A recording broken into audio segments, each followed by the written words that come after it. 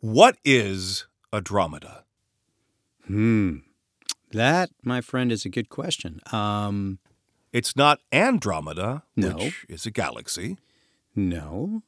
So I don't know if I heard that word for the first time or read that word for the first time. I would think, well, is it audio-based? Is it Right. theatrical? Because there's drama in the middle. Yeah, which could also just be life and relationships. And also does it pertain to slow-witted people because there's duh on the end? It's actually D-A, it's not D-U-H. So, yes. Yeah. That's interesting. I know that a lot of people have asked what this is all about. And also, when they find out that you and I are working together, they're, first of all, they think it's interesting that two people that play rival characters in the cartoon world are actually close friends and creative partners. Hey, we're not the Rock and Vin Diesel here. That's right. That's right. It's a different energy. But I think that's an interesting question. I think having the opportunity to maybe go into that and explain a little bit might answer some questions from the fan base or anybody else who's even curious about that. But also maybe when they hear why and what we're doing, they might be inspired to do something on their own as well. Welcome to the Heart of the Cards, a conversation about creativity, inspiration, and dealing with what we're dealt. Hey, this is Dan Green. And Eric Stuart. And this is episode 20 of The Heart of the Cards, Audramada, and what that's all about. How much do you like working on Audramada? Well, I would say personally, as someone who in the majority of my career has worked either with or for other people. Obviously, with my music, I'm my own boss. Right. But with the voiceover work and production and directing, even if I'm in a senior position, I have always reported to someone else and dealt with their creative choices or their, in quotes, creative choices, end quote. And having an opportunity to work on something that is ours, even though it's not so much a there's not a hierarchy, though a lot of the concepts come from you, which I appreciate. The partnership makes it feel like we can be creative, but we can also give good constructive criticism and try to shape things the way that two people who are both fans of these things that we enjoy working on for other people, but also we see things as producers, as directors, as writers, as whatever. We see things from that fan perspective. And I think there are times where I would have loved to have spoken up and said this, or maybe you know me well, you probably know that I probably did speak up, but just to be able to call it our own. And also, the addition to that is... That's the answer I was looking for. Yeah, but the other side of it is, and maybe I'm contradicting myself by saying this, but with my music, I am the boss. I am the one. I'm the songwriter. I get input and I get it's all on you, though. But there's a lot of camaraderie and there's a lot of input from the other musicians. But at the end of the day, that's my band or my project. What I really enjoy about this concept, Audramada, and working alongside you is that I don't have to come up with this starter, whether it's our conversation for the podcast or whether it is an idea. Not that I don't have them, but I enjoy the change up. I enjoy, hey, this is an idea that Dan has. Oh, that's kind of cool. Or this is another idea that Dan has. You know what? I'm not feeling that one as much. But it's like you present me with different flavors all the time. And I have never forgiven you for that response. Well, that one show idea was really terrible. That one was horrible. It is nice. It is nice to have a balance in a production company where I don't feel like I have to come up with the idea to feel like my opinion matters. And I feel like you don't have to, make it perfect before you present it to me because I'm going to shoot it down before we even discuss or absorb the concept. And it's like songwriting. It's like co-writing. It's like, there's a safety in our creativity, in our world where you can share an idea with me in rough form, not feeling the pressure of it being perfect at that moment, because I'm going to give you an honest opinion, but I'm also not going to expect it to be shiny and ready to be marketed immediately. So I enjoy that arena. Okay, so that's my answer. What does Audramada mean to you, and what does it make you feel? So yes to a lot of the things you were, or same, as the kids say, to a lot of the things that you were saying just now. Of course, I don't have that background of being the head of a band. Right. But for me, Audramada meant taking initiative, means giving permission. Audramada means something that I can really put myself into and express myself through as a creative, not just like, I have this blog. Do you remember what blogs are? You write about yourself and your opinions. Not that there's anything wrong with that. I just dissed everybody with a blog. My apologies. But you know what I'm saying. I do. And I am definitely one of those people who have always had ideas and characters stirring within them. I don't think I'm unique in that way. I think lots of people have those kinds of thoughts. And those are literally my favorite toys. They're ever-reliable means of distraction and sometimes a means of getting at something that is meaningful. So it's not simply something to pass the time. And I've a bunch of ideas from when I was younger, some of which didn't suck. And so those have stayed around for a long time. And I am really looking forward to keeping this creative envelope pushing outward and outward. When we first started with the idea of Audramada Productions, we had a very specific project in mind. And it's gone beyond that in some really fulfilling and unexpected ways. The first project that we thought we were going to have well completed by now, although under much different circumstances and on much different production terms, is Crossing the Gods. And Crossing the Gods, and it was you and Anthony Hayden Salerno and I. We were wanting to put together this reunion of well-loved voiceover performers from shows that were popular. These people are also our friends. We kind of wanted to get the band back together. It was shortly after Dark Side of Dimensions was released. We felt like we had a little swell, right, and a bit of just a reunion because we all worked on something together again for the first time in a long time.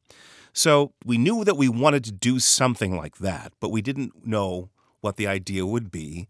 And I had one of these ideas in my back pocket because, as I mentioned, I have had a lifetime of ideas. I'm not saying they're all good ones, but I do have a very cluttered imagination. And this was a concept I had developed, I guess, in like 2005, somewhere in there. And because I was wanting to pitch animated series concepts to studios and make animated shows because I thought that was an amazing way to live your life. And and working at 4Kids at the time, they were a studio who made the Ninja Turtles, and other shows. So there was a sense that I wasn't that far away from people who made that happen. Of course, the idea would have to be compelling enough, but that's always the challenge. So I felt I had, perhaps an advantage in that positioning, right?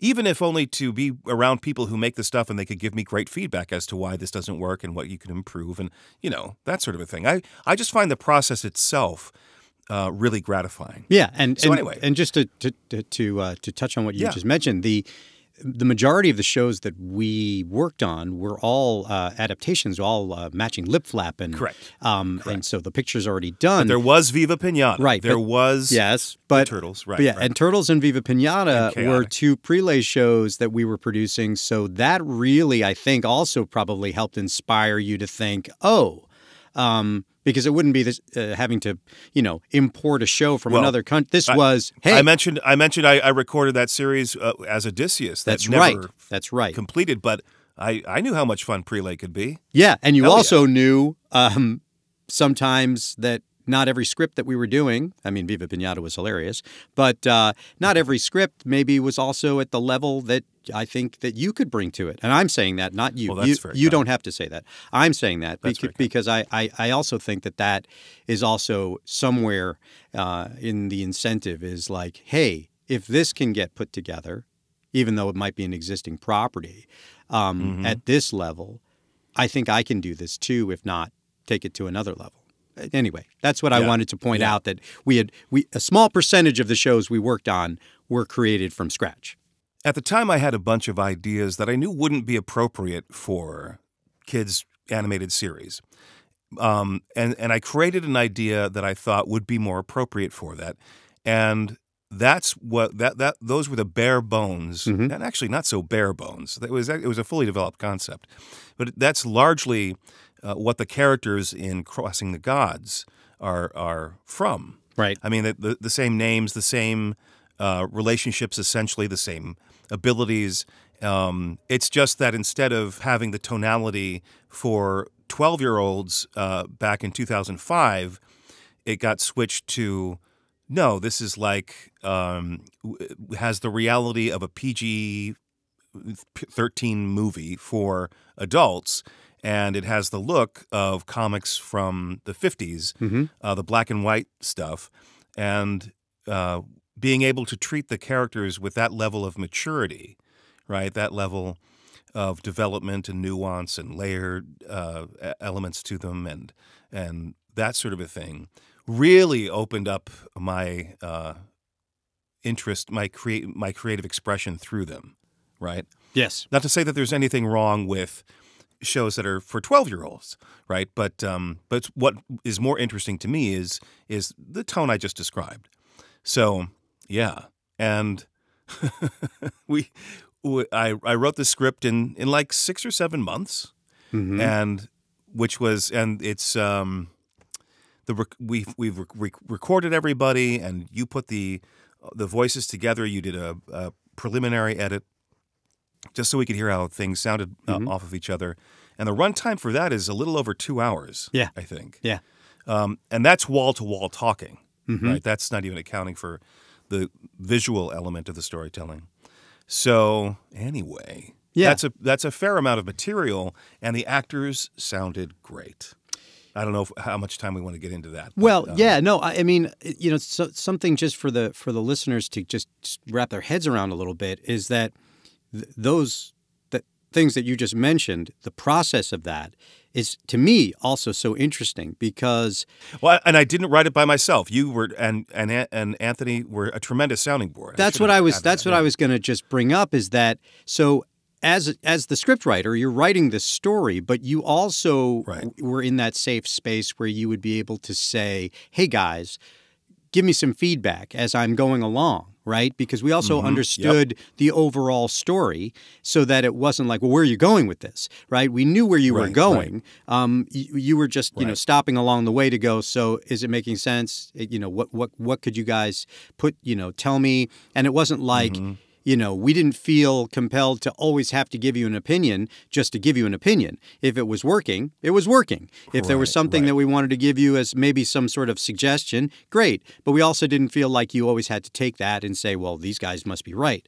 But that creative process was interesting to me. And I felt it was so generous to me. Well, it was just interesting because I as a not as a story writer, but as a songwriter who tells stories in music, the same sort of thing. But to let someone else structure or help guide you in the creative thought process is very giving, is very open. Yes. That is not something that I can say I know a lot of people who would be comfortable doing. I agree. You know, I don't like to share my rough ideas of lyrics until they're ready. Because I have placeholders in there, or I have things that are the concept, but that's not really the way I want to say it.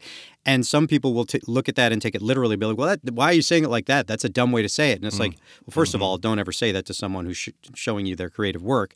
But the other thing is, don't take it literally. Don't read it literally until it's truly there. And you were sharing stuff in the working form, and that to me was very open, and that was very vulnerable as a creative, which is rare, which is definitely rare, because the last thing that you would think is that you'd want someone to find that chink in the armor and go, well, this doesn't make any sense. Fix that, right? You know? But you guys made it possible for me, and we had all been friends for so long. Yeah.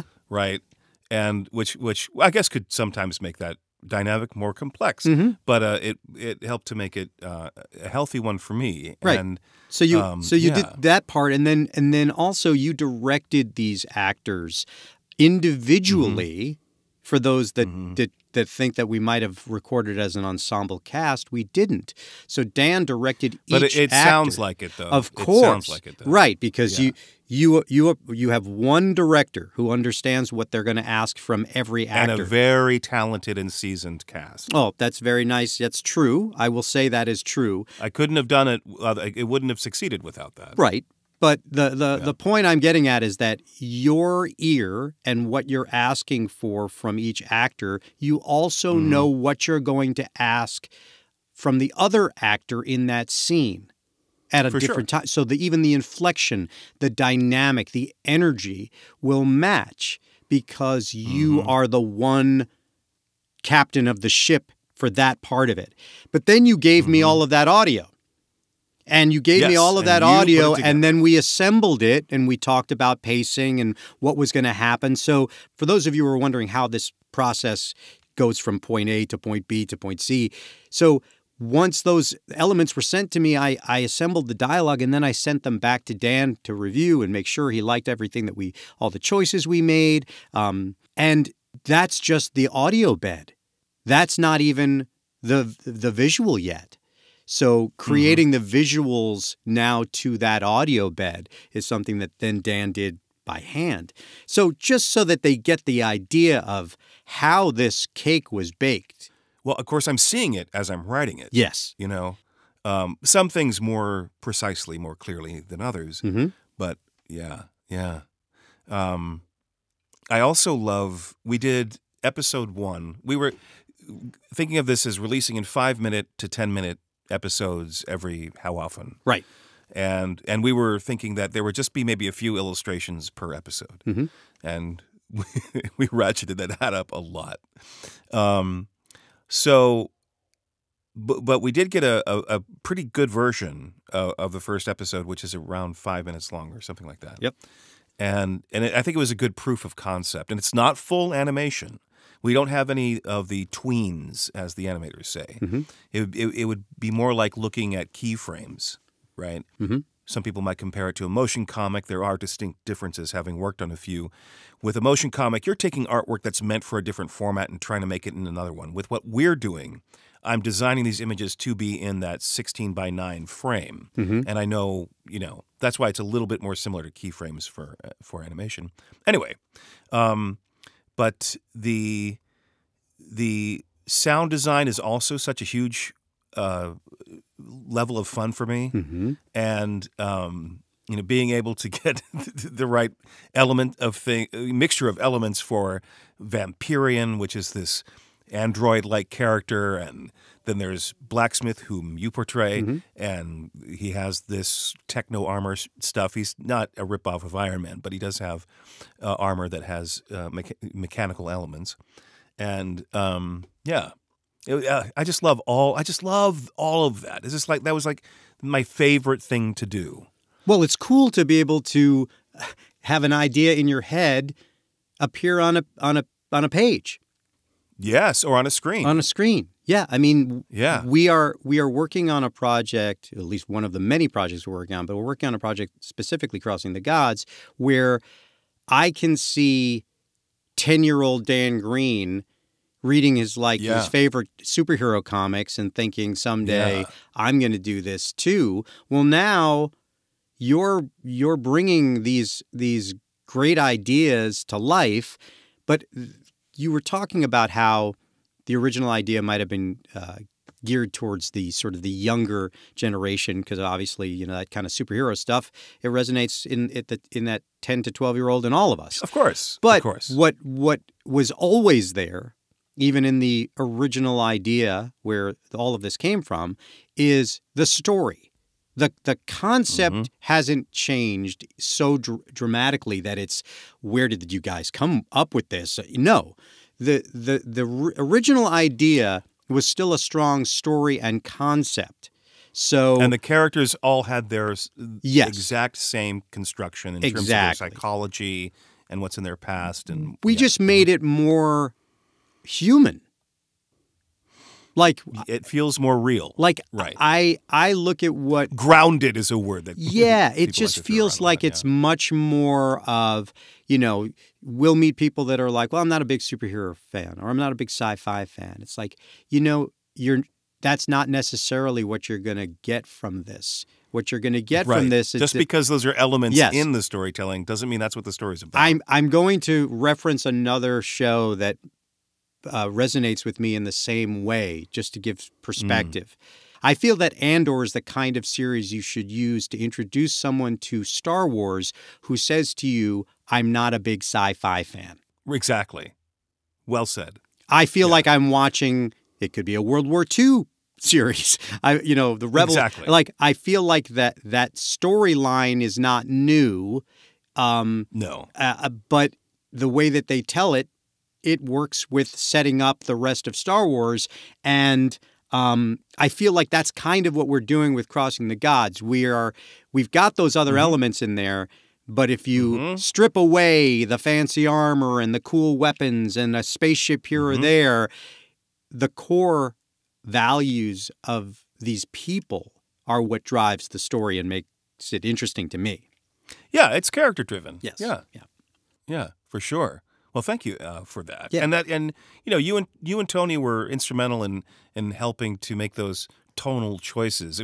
There was early on in the process, we thought, we're going to be using foul language here and there. We're going to treat it like a HBO show, like it's rated R. And then I actually wrote some of that, and you guys were like, oh no, let's not do that.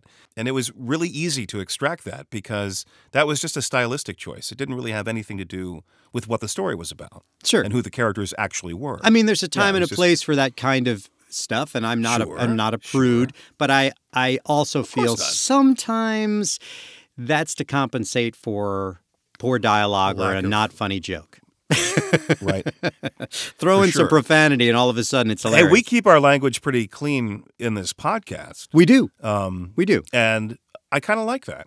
Yeah. I mean, like I said, it's not something that whipped offends me all the time, but no, it's also not necessarily what needs to be there to be whipped cream on the horse, whatever, exactly.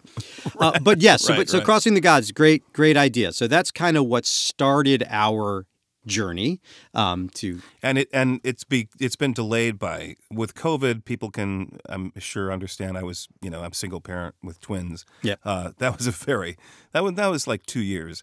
But also we elevated the visual to a level where, while it's not full-on animation, it's much closer to an animation. And you're doing it personally. I mean, you are the solo animator. All one person. Yes. So there's that. I mean, I got my part of the deal done, it took me a while to edit all those things together. But that Sure. that part of it is sort of, okay, I'm done with this part. Now everything is on you. And we kick back and forth the idea of me getting a team to help me complete, Yes. which I think is a good idea. But Exactly. then there's, who is that exactly? And I don't want somebody. I have put my style on it, so that's the style I want to see the story in. And that's important to me as well, is for those that are thinking about being an artist or being a musician or whatever it may be, there's something to me that's special about it being recognizable as your own. Now, you could be influenced by people, but I love a stylized presentation.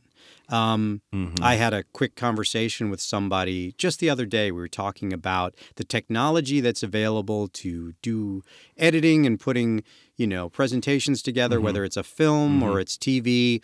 And he's a little older than I am, which makes him very old. He's a good friend of mine, and we were talking about some of the technology, and he's been working with a lot of the new stuff, keeping up with the trends of that. And he said, some of these guys can really, they shoot the stuff on a phone and then they're editing the stuff on an app. And I said, yes, they have those tools, but not everybody is an artist. He said, you can cut something together or you can put something together, but there's something special about an artist who does that. And that's not me patting myself on the back or saying that we are, but for those that are doing their own thing, just because your drawing might not look just like someone else's that is the same kind of character and it's whatever, it's you're not competing against them. You are creating in your own world. Your own creativity can shine in a stick figure, if that's what you want to do. Keith Haring drew amazing, stick figure type characters, so recognizable, his stylized approach to art. Are you going to compare that to Picasso? Well, in a different world, maybe, but they're both art. So your stylized drawing is something I never want to lose, especially with Crossing the Gods. If you put a team together and you wanted to make a different type of animated project where you could say, you color this and you do the line work on that and you make the lip shapes over here, you do that, that's one thing. But this specific show, this project, that's a big part of why I enjoy it, is because I immediately recognize your style in the visuals. And if you did have a team, they would have to do what you're doing, and how much of that on model as it's right, and how much you give up to someone who can emulate that. I don't know which part of the process you could hand off to someone else. Right, which isn't to say there aren't better artists than me. Or it's just a matter of the style. Yes, different. Yeah. So anyway, that's in a nutshell where Crossing the Gods is, and it's so odd to have this balance of the story has actually literally been told with human voice. Yes. Right? You could listen to just the dialogue and kind of get a sense of what's going on. Sure, we've talked about converting it to a radio play or an audio drama, as it's called, and yeah, that could work too. But anyway, that's the beginning of Audramada, and then as we were working on Crossing the Gods, we realized that it was going to take a while, and we were eager to get something out there. Yep, and that's how this podcast came about. Yeah, I think I don't remember our first conversation about it, but no, I don't either. I mean, then again, that could be the age thing. But what's that you say? I think when we talk about the projects that we want to work on or the categories of things that we want to do, there is an expectation from two voice actors to do something with their voices. I know it's crazy to think that. But what? I know, right? But we stayed away from that in the norm. We stayed away from what we thought was going to be expected from us. What, oh. The most obvious thing would be for us to do something that's anime styled. Anime style, or even in the two characters that we're, main characters that we're known for, to have a dialogue. Right, analogs of those. Yeah. Something like that. And I think that that's why doing this podcast was interesting to me, is that it's not like that. It's not what you would think, oh, well, Dan and Eric, they're going to be doing this. No. And that is just a way that we can use the tools that we've been given, that we use for our careers, that we use every day, to do something with them, but that's different. That's creative in our own way. The podcast was a great addition to the Audramada production plan. And it wasn't something that the fans have really heard much of before. They've heard us do so many different voices, but rarely heard from us using our own, right? Right, and we've done Q&A panels at conventions, or maybe an interview here or there where we're asked questions about how we got started, or what's your favorite blooper, or this and that, and those are great and fun questions.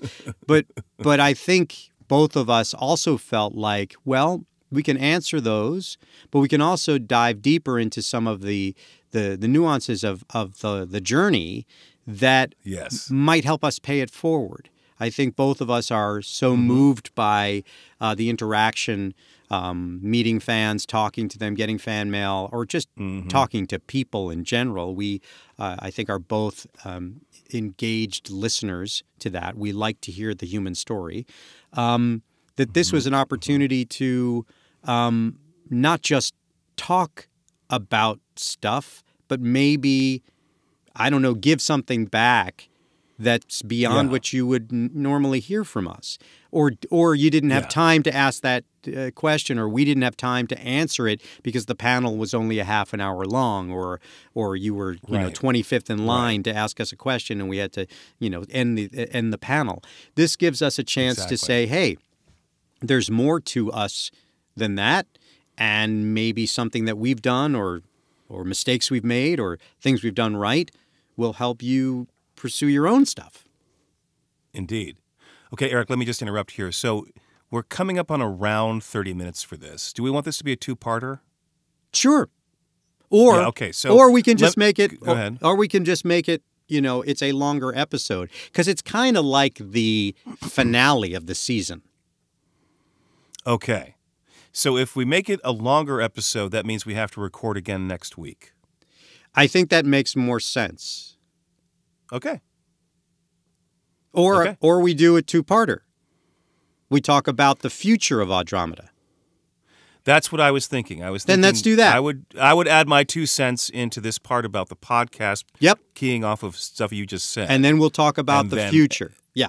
Good idea. Right. And what else is in store. Okay. Let's do that. I'm ready. That also just gives us more breathing room. Right? Yeah. Okay. Yeah, absolutely. I mean, if somebody is aided by that, is helped by some of our discussion in some way, I can't think of anything better. And definitely the idea of talking about things of relevance, life-relevant things, came from hearing what the fans were saying to us at these appearances, these conventions.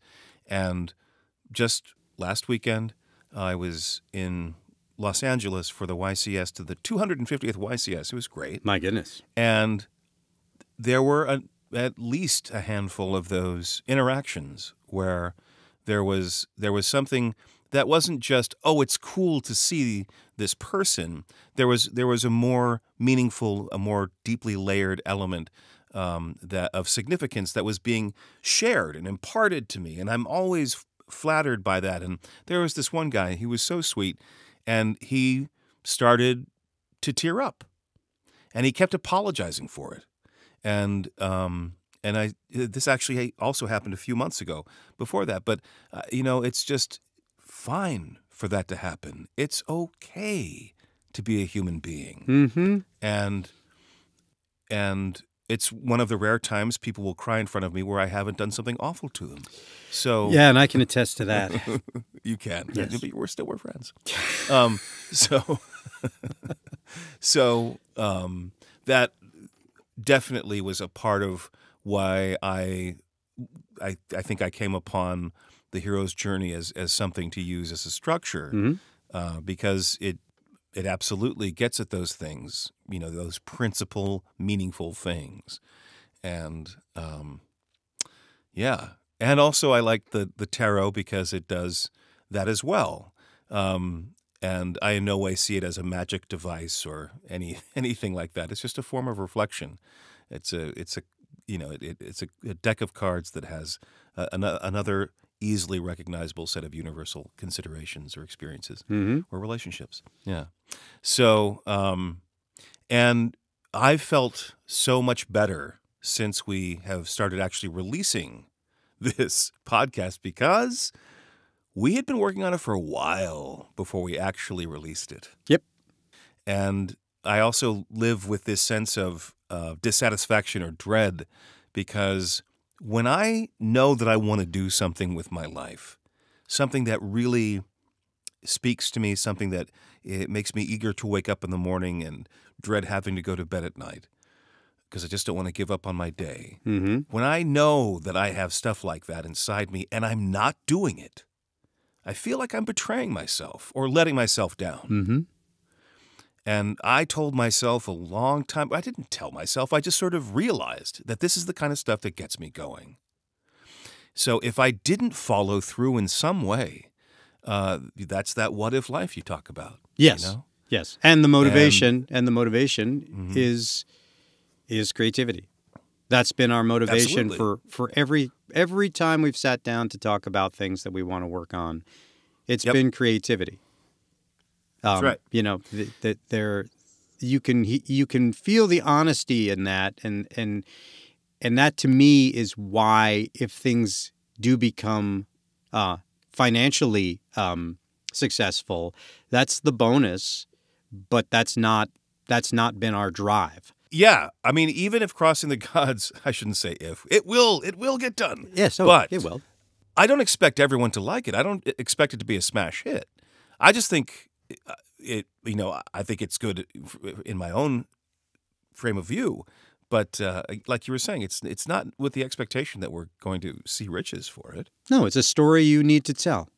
Yes, another story I want to tell, and there are others. But I think maybe today, we've been talking for a good while, we should bring this part of our conversation about Audramada, and we talked about how it started, where it came from, and sort of where we're at with it currently. But why don't we have our next conversation, part 2, focus on what we want to do in the future and how we see this growing and moving forward. Yes, let's talk about the future. That's where all the fun stuff is going to happen. All right, man. Well, thanks again for being such a great partner in all of this and in this conversation. Yes, and thank you, my friend. Sure. And thanks to everyone who's listening to The Heart of the Cards, where we are always up for a conversation about creativity, inspiration, and dealing with what you're dealt. Thanks for listening to The Heart of the Cards with Dan Green and Eric Stuart. We hope this conversation in some way spoke to you. Whatever your journey, we look forward to crossing paths again in the next episode. This is Veronica Taylor, and on behalf of Audramada Productions, we wish you well.